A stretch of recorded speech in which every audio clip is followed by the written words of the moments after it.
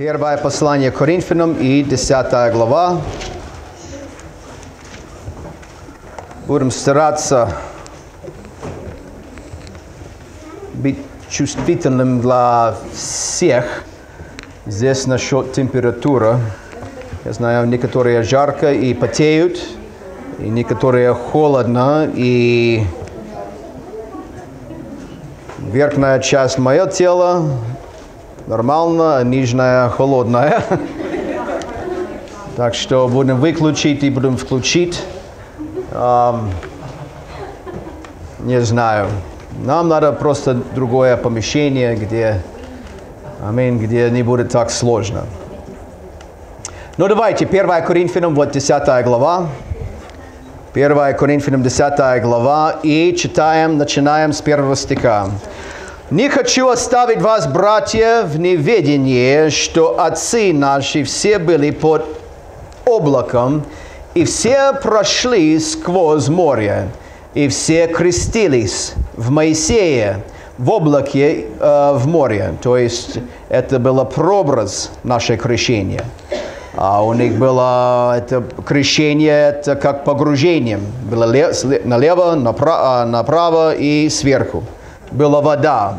Просто прообразно было крещены или в Моисее. И дальше. И все ели одну и ту же духовную пищу. И все пили одно и то же духовное питье. Ибо пили из духовного последующего камня. Камень же был Христос. И, конечно, это все имеется в виду прообразно.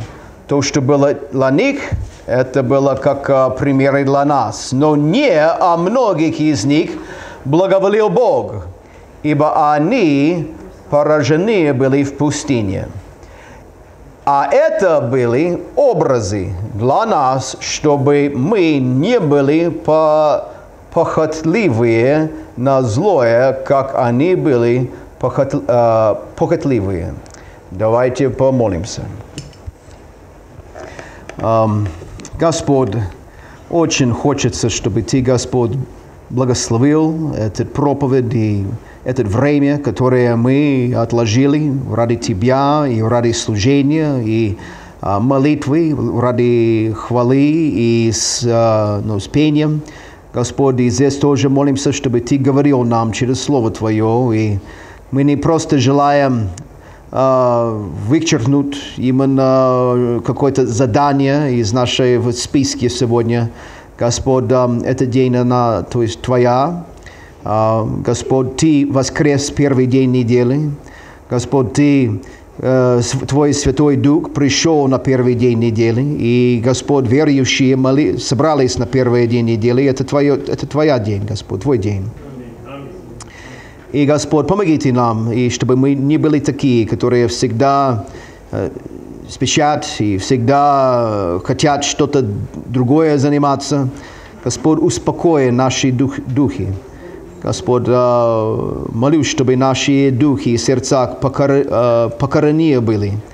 И чтобы Ты говорил нам, дай нам, Господь, понимать и понять, дай мне говорение, и больше всего, чтобы было угодно нашего Господа Иисуса Христа, чтобы мы были более совершенные, чище, более полезные и плодородные для Тебя. И мы это все молимся во имя Иисуса Христа. Аминь.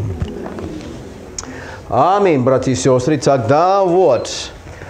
Здесь первое послание в Коринфянам. Она, конечно, очень такая, как сказать, современная. То есть тело Иисуса Христа практически в том же самом состоянии. Они были младенцы.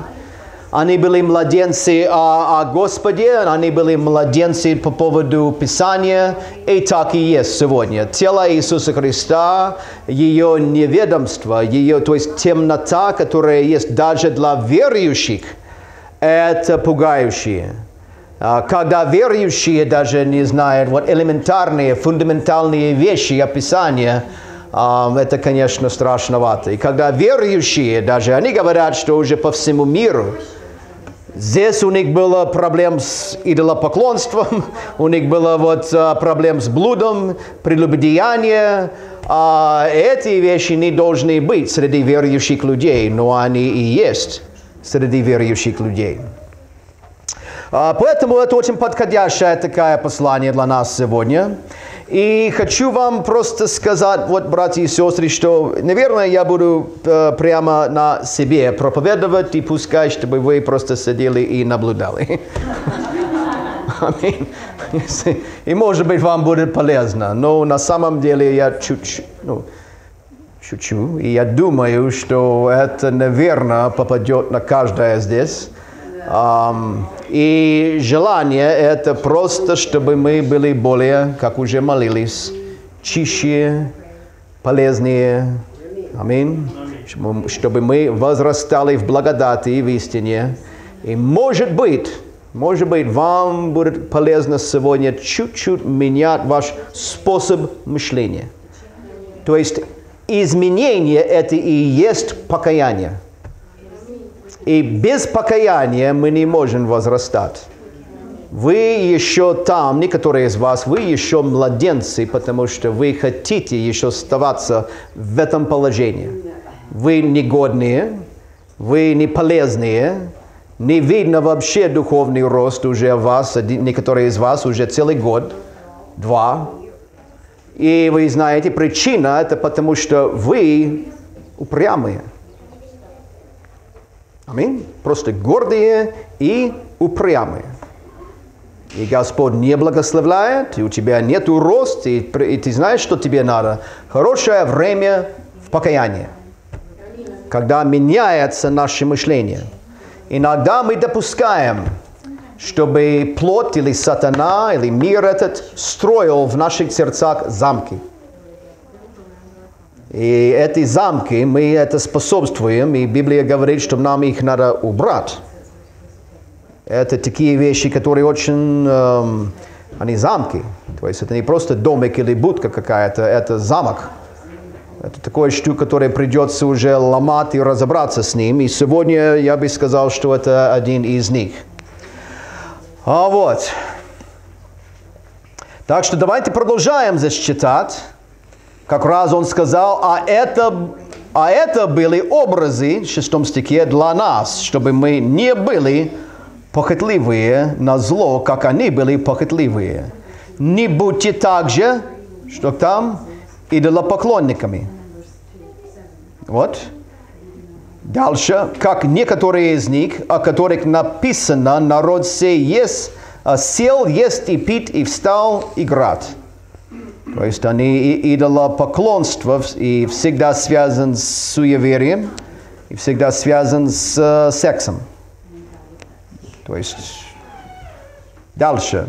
Не станем блудодействовать. Вот секс, как некоторые из них блудодействовали, в один день погибло их 23 тысячи. Просто пускай, чтобы 8 стих, чтобы вы поняли, что Бог думает об этом. Нам все равно. Сегодня люди говорят, ты знаешь, да, я этим занимаюсь, но это легально. Легально.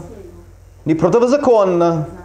Не все, что легально, доброе, и не все, что легально, это то, что угодно Богу.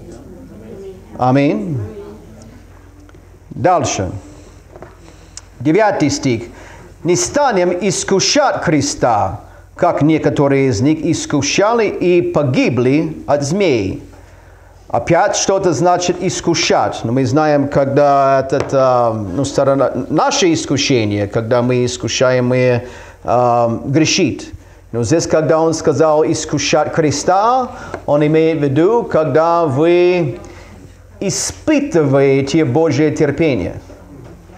Когда вы испытываете вот Божья доброта и благодать, то есть вы, иными словами, вы постоянно упорствуете в грехе. Вы упорствуете в этом.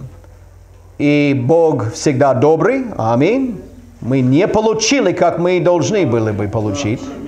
Он очень добрый, очень благ, братья и сестры, но не искушайте Его. Потому что когда конец Его терпения, ты получишь. Аминь. Не обманывайтесь. Не ропщите. как некоторые из них роптали и погибли от истребителя. Вот, чтобы вы поняли, что Бог думает об этом. Аминь. Это были проблемы, которые не просто проблемы с неверующими. Он пишет верующим. Понятно? Все это происходило с ними как образы, а описано в наставлении нам, достигшим последних веков. Посему, кто думает, что он стоит, берегись, чтобы не упасть. Вот. Серьезные такие слова. Аминь.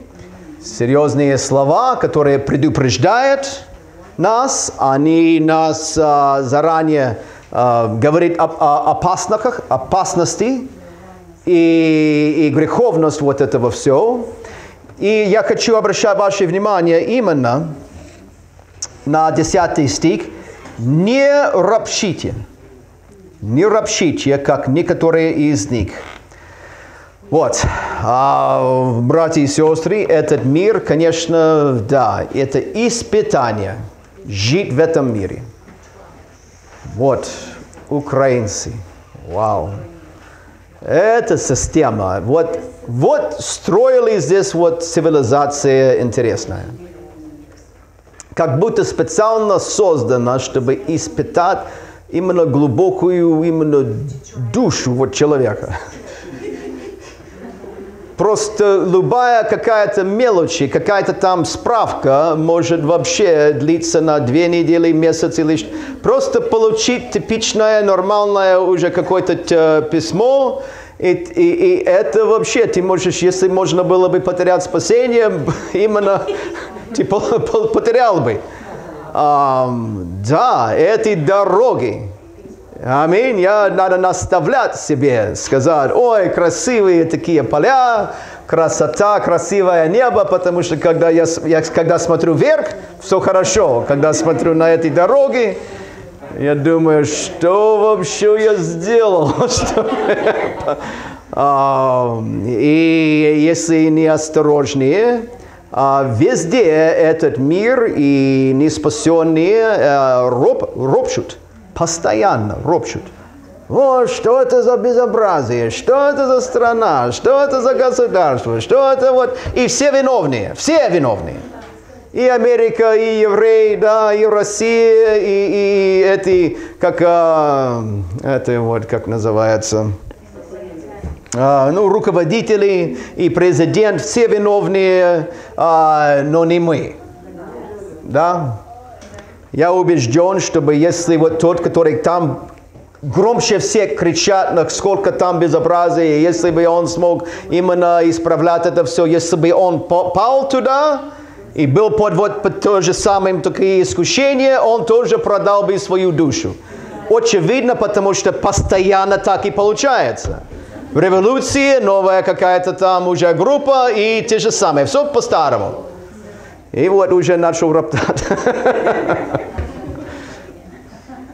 И Библия говорит, что вот нельзя. Но здесь это такое роптание, которое, это одно. Когда человек недоволен, и у него такое дурное настроение, касающееся свой плоть, мир, дьявол.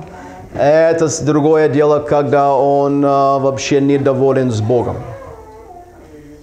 И вот о чем здесь говорит.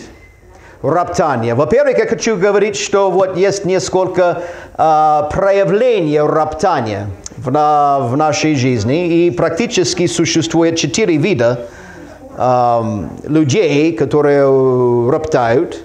Самое первое, это называется, как это, нытых.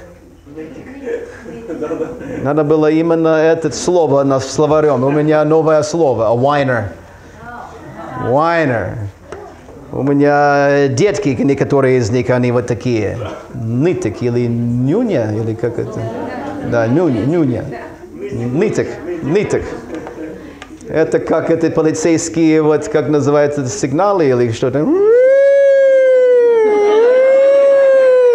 Это нечестно, это несправедливо. Вот почему, это почему мне? Вот, это вау. Это постоянно, если ты знаешь, ну вы все знаете о ком или о чем я говорю. Смотрите, пожалуйста, числа, 14 глава.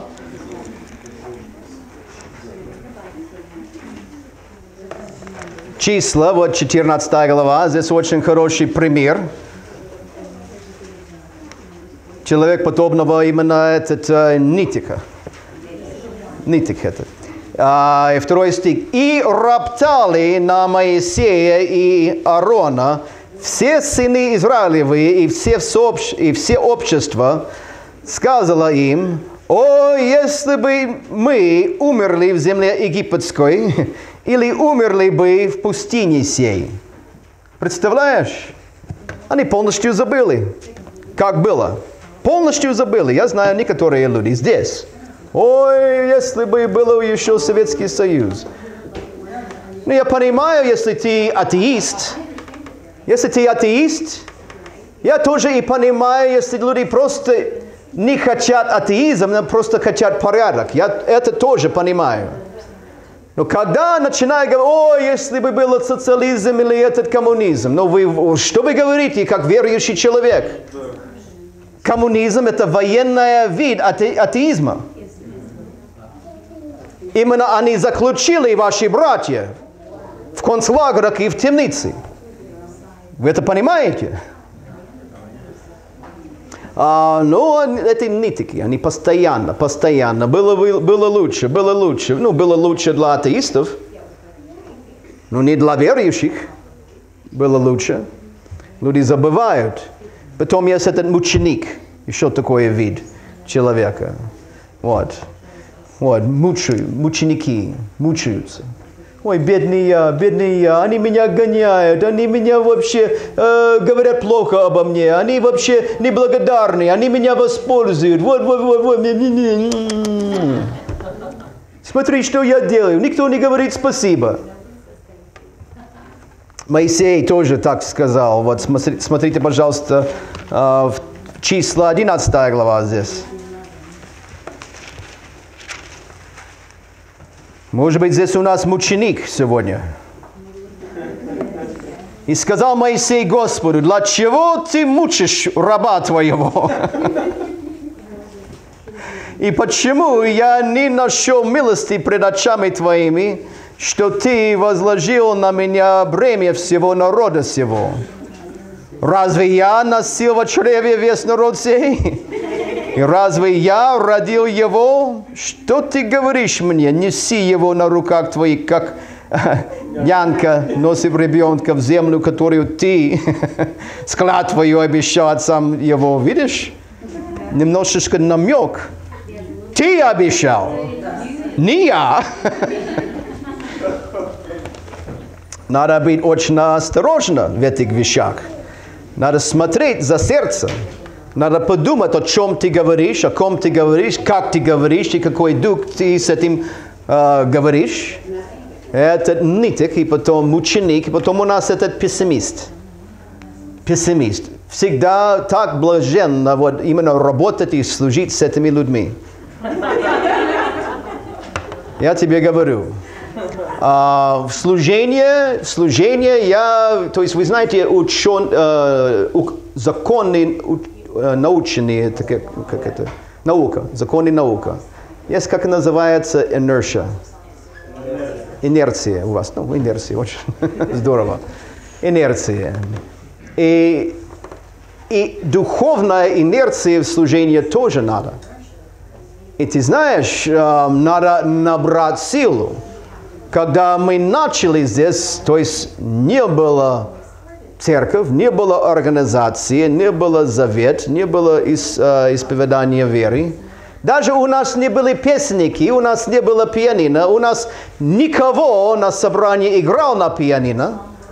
У нас вообще были плохие трактаты, многие из них вообще неправильно было даже и печатано.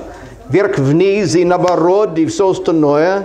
У нас было вот даже и Библии было мало. У нас было послание к римлянам и Евангелие от Иоанна. И даже не было правильно некоторые из них даже не было правильно порезано, и даже было вот такие, которые вот так. И вот на тебе, солдат, вот пули ваши, вот пушки ваши, вот иди. И набрали силу, и Бог давал, и потом литературу, и трактаты, и потом пианино, и потом сестра начала играть на пианино. Мы играли 1 или 2 гимны, а мы каждое собрание. Но и брали силу. Вперед, вперед, вперед, вперед, братья и сестры. И потом надо было уже зарегистрировать церковь. И всегда были вот такие братья. Ой, зачем? Я не знаю, и не надо, и это плохо, это не будет работать. И это как ты хочешь, именно вперед. И, ну, давай, брат, давай, и он там за ногу вот. Не работает, не будет, но это Украина, и ты знаешь, и вау. Фу, устал даже, когда вспоминаю об этом. Духовно устал от подобных людей. И потом, я не знаю, как перевести, поэтому мы будем его называть просто чернослив. Просто чернослив. Ты знаешь, его лицо вообще всегда вот так. Он, я не знаю, у меня получается хорошо, да? Ой, такая морга, как бульдог. И ты знаешь, вот подобный вот такой человек никогда не доволен. Ему невозможно угодить. Все, что ты делаешь, даже изо всех сил, и даже если это вообще в рамках совершенства, не в рамках нормы, а в рамках совершенства, он найдет что-то, которое не так. И все, что я могу сказать, если вы молодые, если детки здесь, если мама и папа вот такие, тогда, детки, терпи. Обычно это вообще не так. Обычно детки не заслужили своих родителей. Обычно. Это норма, но иногда есть вот такие родители, которые негодные, и даже детки полностью отпускают руки, потому что именно подобного человека невозможно угодить. Он всегда, это не то, и здесь не то, и страна не то, и дом не то, и работа не то, и деньги не те, и вот мое здоровье не то, и мама, и папа не те, и каждый день. И чуть-чуть напоминает нас какой-то там группа детей на детском садике. Аминь. Один дерутся вот с этим, забрал его вот эти игрушки, вот тот вот уже ударил вот другое, он и бегает уже на старшем там, и он нас забрал, он меня не дает, и это Баптистская церковь. Вот. Это смешно, но иногда это просто трагедия. Это просто трагедия. Так что есть несколько проявлений роптания в наших сердцах. И, может быть, ты один из них. Подумайте о ваш выбор слов в разговорах в прошлой неделе. Вот. Причина роптания. Очень просто. Причина, почему люди ропчут, это потому что сердце неправильно. И мы стараемся учить наших детей, что, вы знаете, неправильное такое отношение или неправильный дух, то же самое, как неправильный поступок. То есть ты нарушаешь, то есть правила, закон ты получишь. Да? А иногда, когда этот ребенок, иногда я могу просто смотреть их в лицах, и я им говорю рано утром, ты будешь получить сегодня. Ты будешь получить. Я уже вижу по лицам. Здесь у тебя вообще и лицо предал полностью сердце ваше. такое, как, я не знаю, просто злые уже глаза, злые сердца, уже грустные такие взгляды. И просто ты знаешь, что они будут что-то говорить, что-то делать, которое не то. Или просто их дух они будут получить. И братья и сестры, это те же самое, это не только для детей. Мы призваны, братья и сестры, жить выше вот этого мира. Не говорить, как этот мир говорит, не роптать, как этот мир роптает, ропчут. Нам нельзя. Вот. Ты знаешь, что роптание – это симптом. Симптом чего-то, какая-то там болезнь, которая есть глубоко уже в сердце человека. Это как, ну ты знаешь, может быть, ты кашляешь. Один человек кашляет. Может быть, он просто кашляет, потому что что-то туда попало. Но может быть, это туберкулез. То есть роптание – это симптом, именно проблема, которая есть в сердце человека. И то, что я хочу, чтобы вы поняли, что она серьезная. Я хочу, чтобы вы остановились и немножечко начали размышлять. Не просто, и надо убрать этот ваш паспорт. У тебя есть паспорт? Украинская? Есть? Забудьте ее сейчас на хотя бы полчасика. Хорошо? И вспоминайте сейчас, что вы гражданин Нового Иерусалима. Аминь. Это оправдание, это Украина, это Украина. Давайте это мы забываем, и давайте вспоминаем, что вот, да, может быть, они так говорят. Может быть, Господь хочет, чтобы мы говорили по-другому. Вот. Проблемы. То есть каждое проявление, то есть этот, как мы говорим, ниток. Его проблема, что он не удовлетворен. И неудовлетворенность и неблагодарность, то есть разница есть. То есть он ропчет, но это проявление, это симптом именно вот проблема, которая еще глубже. То есть в прошлой неделе вы роптали?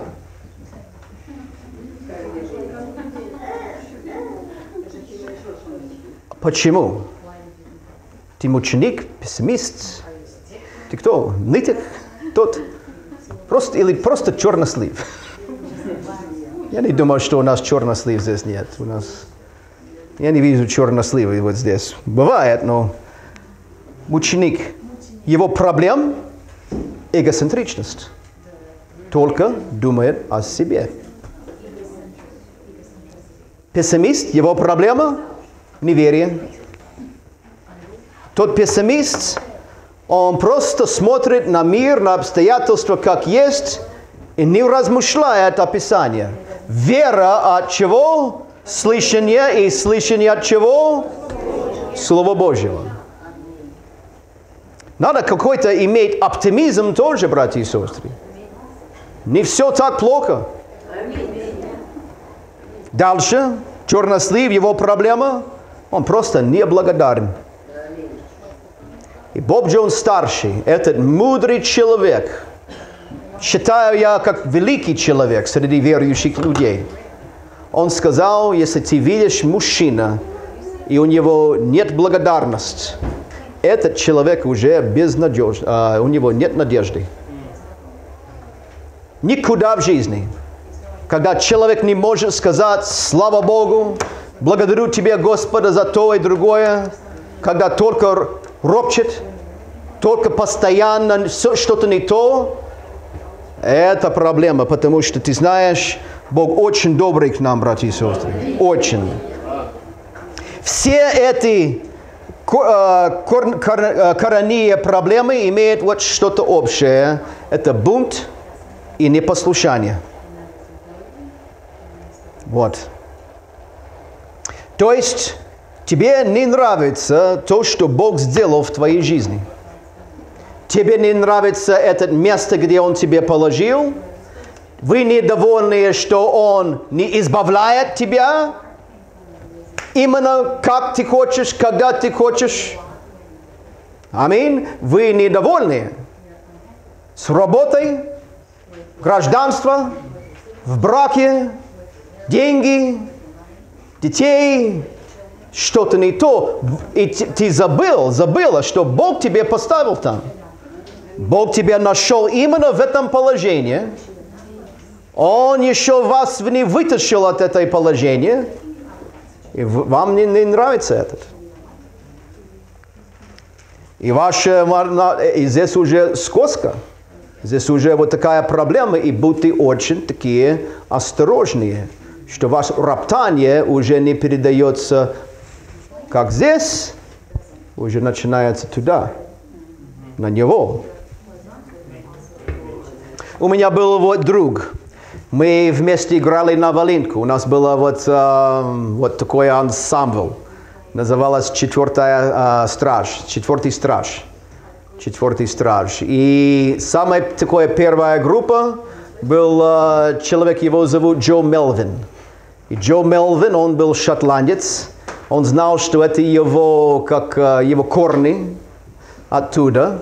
И он сказал, вот у него было бремя за погибающих там, и он был даже, как называется, каждая семья, это как колены, да? Кланы. И ты знаешь, официально есть вождь этого клана.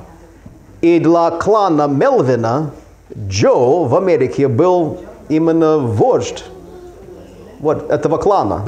И у него был свой как стиль и рисунок вот этого тартана называется. Ну, эти мужчины одеваются в юбках, да? И вот.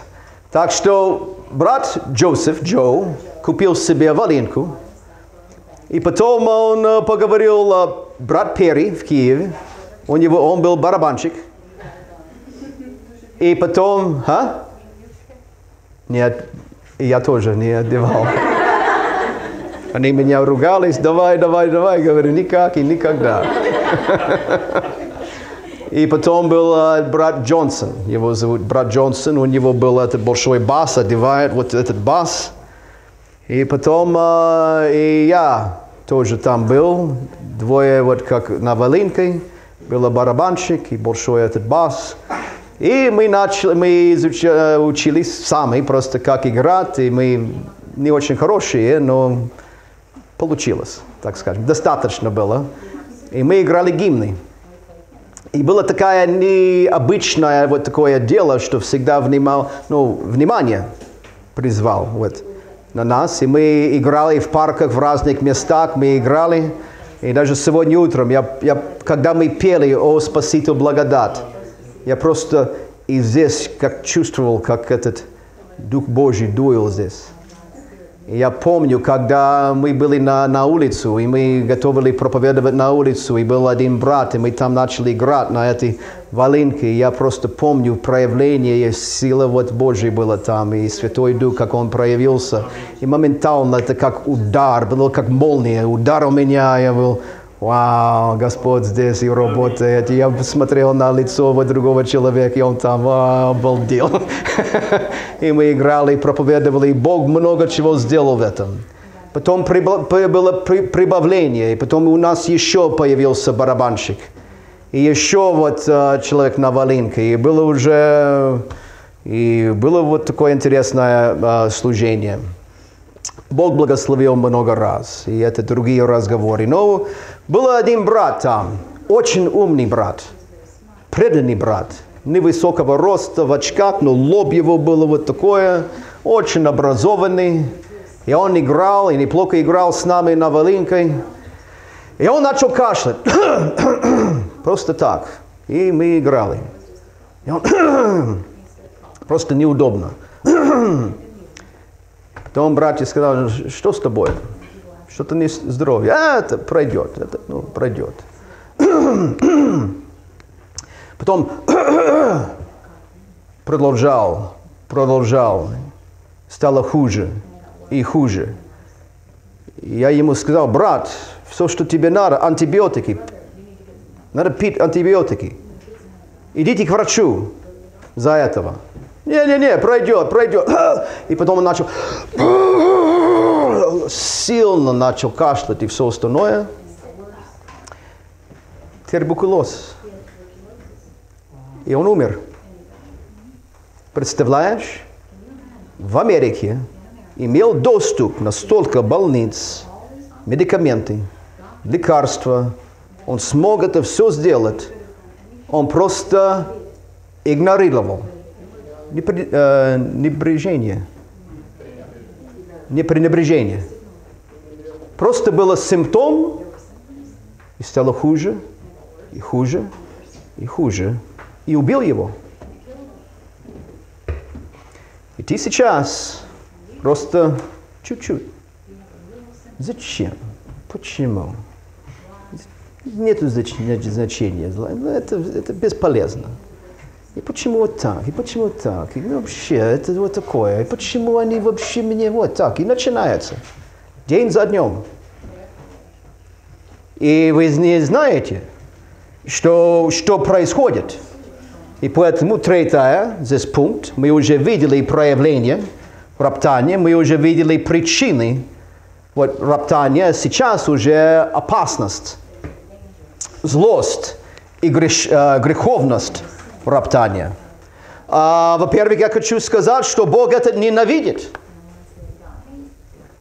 То есть в этом списке мы видим вот что. Идолопоклонники, блудники. Видите? Те, которые искушают Иисуса Христа. И мы говорим: да, это страшные грехи. Идолопоклонство, ой, это страшно. Бог это ненавидит. Блуд, прелюбодеяние, Бог это все ненавидит. Мы говорим: аминь, да, конечно. Те, которые искушают Христа, упорствуют в своих грехах, мы говорим: да, заслужил получить что-то от Господа. И потом в этом списке роптание. Вау. И Бог убил тех, и второе, и третья, и четвертая группа. Это страшный грех, правда же? Ты когда-то об этом думал? Вы когда-то сидел и просто думал, о чем я говорю, с каким духом я это говорю? Ты не понимаешь, насколько это зло в глазах Господа Бога? Наверное, не дошло. Почему? Потому что ты такой. Подумайте об этих словах. Бог это ненавидит. Это опасный вот такой грех. Бог их убил, и они не смогли войти в обетованную землю. Следующее. Хочу сказать, что она такое уничтожающее по своем природе. Роптание. Роптание это полностью будет уничтожать ваше личное свидетельство. Есть верующие люди и на работе, и даже, ты знаешь, неверующие даже не могут терпеть верующих.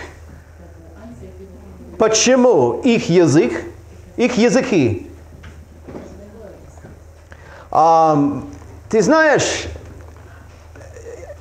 как проповедник, как пастор и как миссионер, я понимаю агитации, я понимаю трения, которые бывают здесь в этом мире. Я понимаю иногда до собрания, там, на улице, когда люди общаются. Иногда я просто прохожу мимо. И мне слышно маленький такой час разговора, и я вижу, что здесь нету благодати, здесь нет Дух Божий, здесь нет ничего, и ты знаешь, не смертельно, можно, это терпимо, но и понятно иногда. И это все терпимо, потому что когда вот здесь мы собираемся, мы вспоминаем, что мы здесь собрались ради Него. У меня был вот друг, недавно, у меня был разговор с ним, и он миссионер. И он сказал: брат,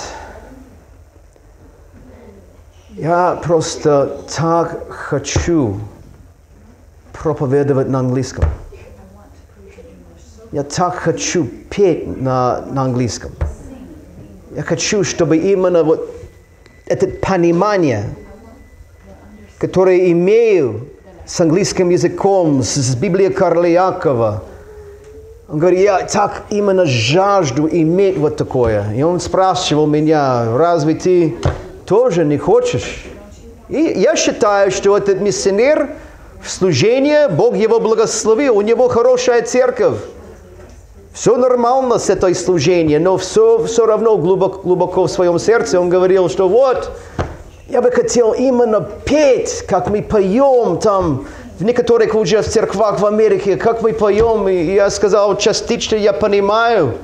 Но я сказал, ну вот наша церковь здесь, мы поем хорошо. И я не буду ругаться. Я не буду именно, не будет исключения из церковного членства за маленькие такие вещи. Пускай вы там иногда будете чуть-чуть трение, чуть-чуть вот этого все, пускай будет, пускай будет. Я удивляюсь, когда смотрю на некоторые из вас. Вы стойкие люди. Стойкие.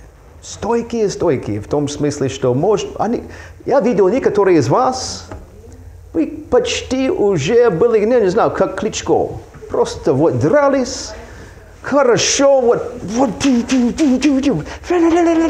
с языком, вот не знаю, как на друг другу. Я видел вот такие скандалы, и говорю, вау, я никогда в жизни не видел такое. Я думал, что вот, это все, до свидания, они никогда не возвращаются здесь на собрание. Никогда. И следующее воскресенье, они здесь с Библией в руках, и они сидят вместе, и все хорошо. Если бы это было в Америке, эти люди ты никогда не видели в этих уже стойкие. Аминь. Хорошо ссорятся и хорошо примиряются. Аминь. Вот. Уничтожает свидетельство. Уничтожает отношениях.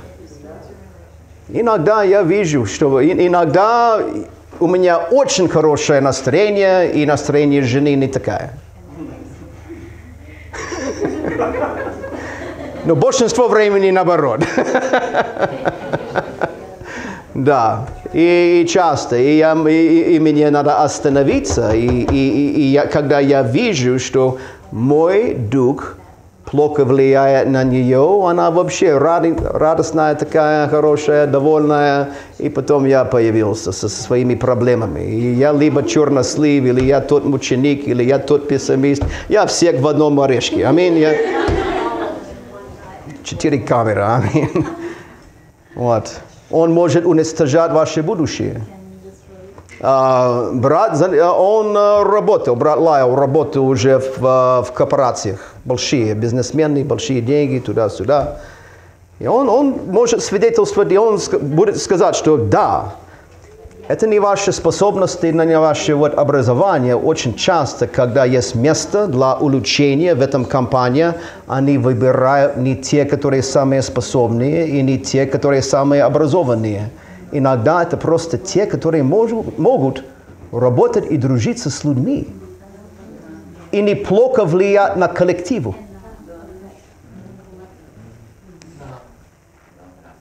Да. Ты мешаешь сам себе. И в жизни, в мире, и больше всего в христианской жизни. Ты собственный свой враг. С языком. Он уничтожитель. Он уничтожает и веру нашу. Следующее, он распространяется, он заряжает других. То есть я уверен, что там в Израиле Один человек. Может быть, мама, может быть, папа, может быть, оба, но они начали разговаривать. Ну и зачем? Вот ты помнишь, как у нас было там в Египте? Вот, ой, надо сварить именно этот манную. Вот. Наверное, начался в кухне.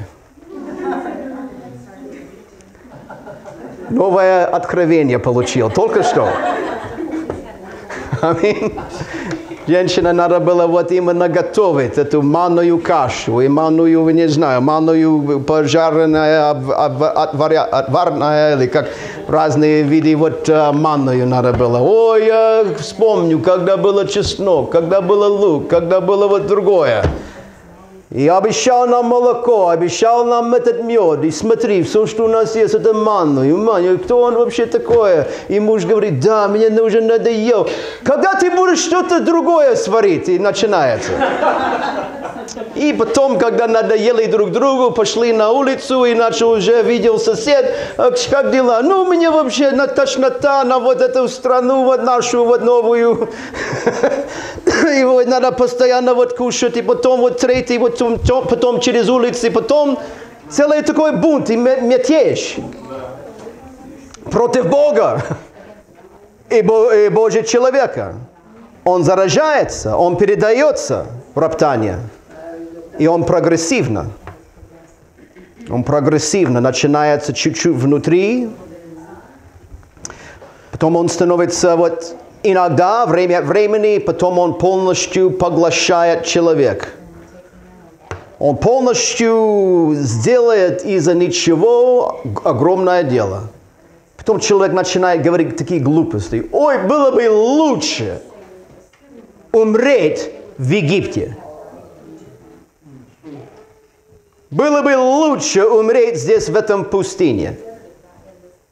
Чем что? Чем в Ханаан. Вау, прогрессивно. И уже времени нет. Но надо хотя бы сказать немножечко насчет лекарства. Исцеление. Процедура лечебная для вот именно этого роптания. Самое первое, просто поставь Иисуса Христа на трон вашего сердца. Был один христианский профессор, и он хотел использовать предметный урок. У него было уже на стене такой цель. И он давал детям, там они ссорились вместе и все остальное, и он давал им рисовать изображение своего самого худшего врага. И он клеил там, потом дал им, как называется, вот эти стрелки. Как? Дротик.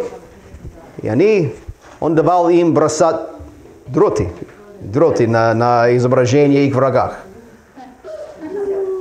И они все, некоторые с злостью. Потом он снимал, и там было изображение Иисуса Христа. Он цитировал Матфея, когда ты сделал именно одному из этих меньших, ты сделал мне. То есть часто мы думаем, что наша неудовлетворенность, наша неблагодарность, наш пессимизм и неверие направлен именно на людей, на соседей, на страну. И на самом деле проблема ваша проблема с Богом. И тебе надо с Ним разобраться. Маленькие это изменения в вашем сердце, и все меняется вот так. Будьте удовлетворенные. И опять удовлетворенность и это самое, и благодарность – две разные вещи. Удовлетворенность говорит, хватает, достаточно, подойдет. Очень спасибо. Имейте вот любовь и милосердие другим. Не все от тебе. Есть людей, которые мучаются гораздо больше тебя, и они хотя бы могут улыбаться, и иногда они не спасенные люди. Вот что я не понимаю.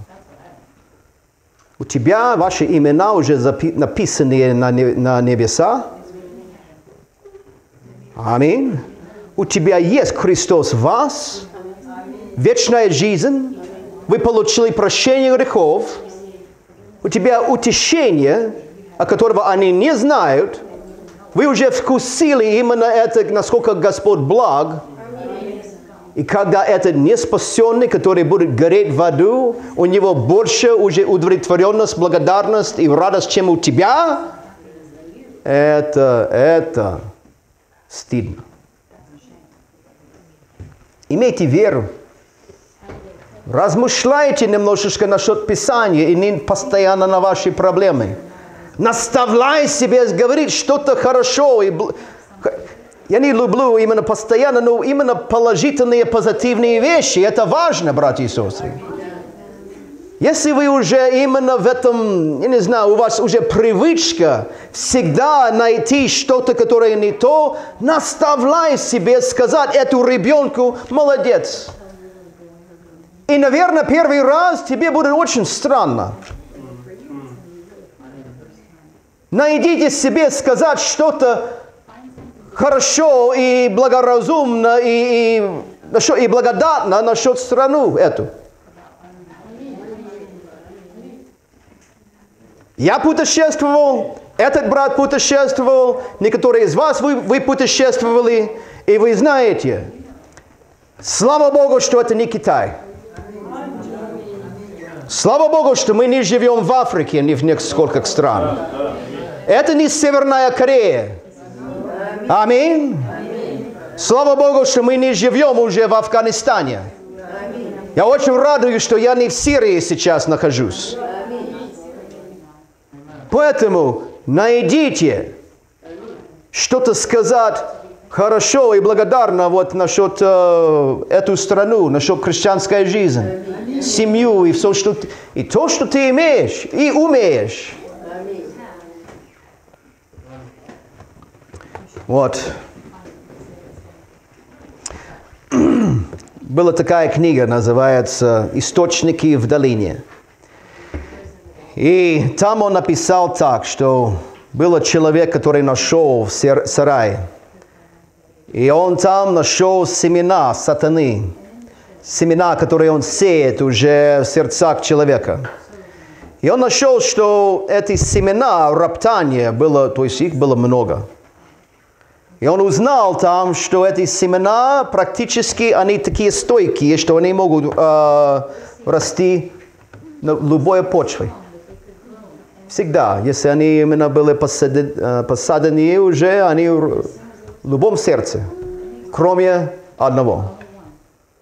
Сатана сам исповедовался, что семена роптания никогда не найдет себе корни, когда почва этого благодарного человека. Давайте обращаемся к Господу в молитве.